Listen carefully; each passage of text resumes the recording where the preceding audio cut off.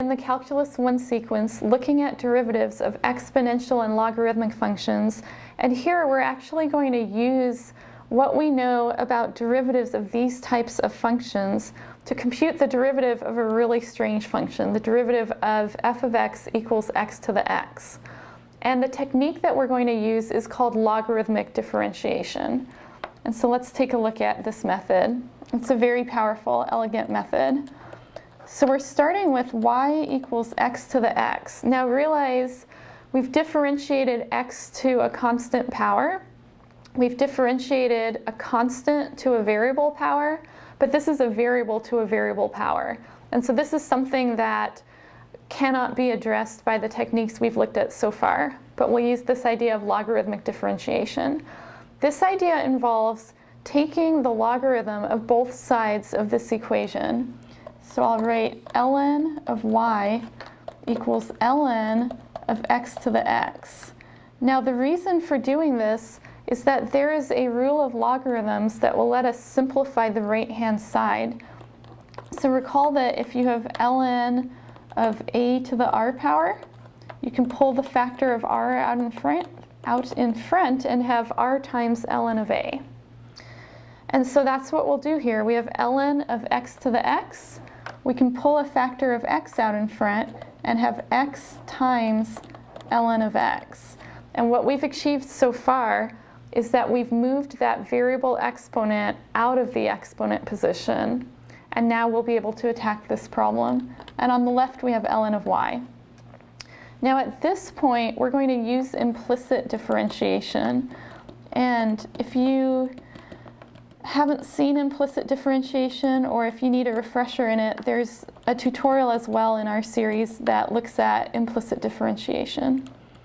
So we'll use implicit differentiation here. And so what I'm going to do is differentiate both sides of this equation with respect to x. And so I'm taking a line here just to write down my plan of differentiating both sides with respect to x. And now we'll carry that out. On the left, derivative of ln of y with respect to x is a chain rule problem. We have derivative of ln of y of x, differentiating with respect to x. We get 1 over y times dy dx. On the right, we have a product rule problem. And so we get first function x times derivative of second function. Derivative of ln of x is 1 over x. Plus second function, so ln of x, times derivative of x, which is 1. Now, realize that dy dx is actually derivative of x to the x with respect to x, since y equals x to the x. And so dy dx is actually what we're looking for here.